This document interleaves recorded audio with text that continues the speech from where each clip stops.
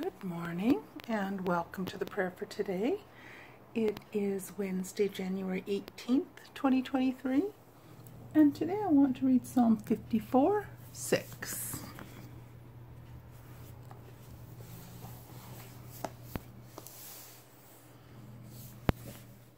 I will freely sacrifice unto thee.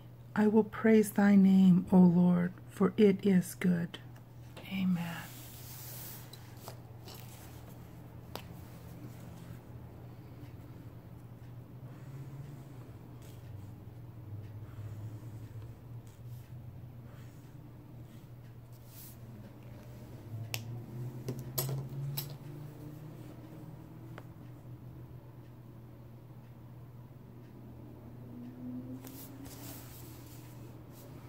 Lord, unite my will to yours, spirit, soul, and body. I consecrate myself to you, and I depend on your grace.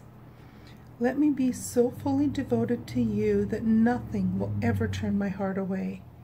Remove the barriers I have unknowingly created. Burn away everything that is contrary to your Holy Spirit.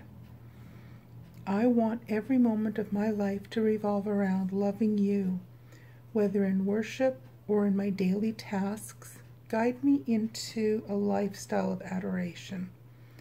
I want to be continually aware of you, the beginning and end of all I think and do.